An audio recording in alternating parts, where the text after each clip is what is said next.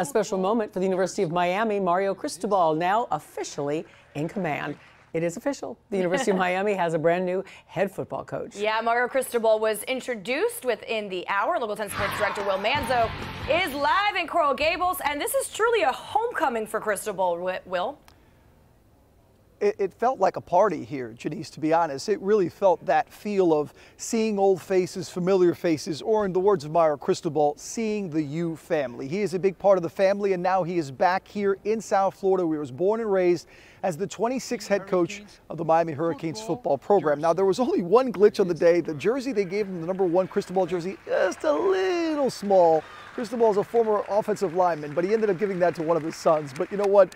Laughter aside, tears aside, Cristobal said he had all the emotions going on in taking this job, leaving Oregon, where he had a very good job for the last few years, was making a lot of money, to come here with a 10-year, $80 million contract to come back home.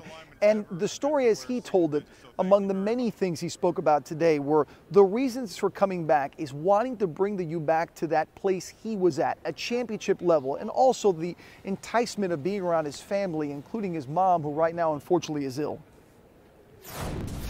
Guys, we are Miami. We are the U. And every time you hear that, every time you see that on a shirt, on a commercial, at a game, that's gotta mean everything. And we gotta show it in everything that we do. I am here. I'm a small piece of a big operation that's gonna invest every ounce of my existence to make sure that we get to the level that we need to get to. My family's here, my brother, his wife, my nephews, my goddaughter, everybody's here. My mom is, she's close by in the hospital. She's fighting. She'll get the news, when she's ready for it. I don't want to cause more issues and have to have more care at the hospital, when she knows. But home is home, and this home is special. It's the most culturally diverse, vibrant, energized destination city in the entire world. As we come back out live, there's Mario Cristobal. You can probably see him there. He's kind of walking back behind the setup there, the podium where it was.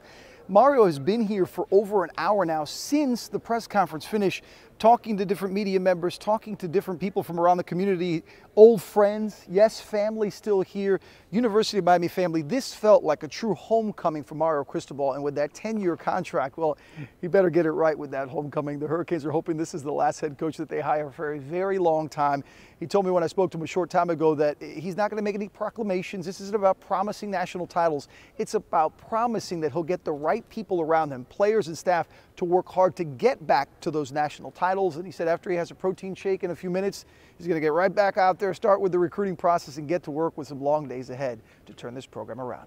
That's a story from Coral Gables. I'm Will Manzo, Local 10 News. Exciting times indeed, and you can stay on top of all of the changing command at the U. Just pull out that phone right now, scan the QR code on your screen. It'll take you straight to our sports section on local10.com.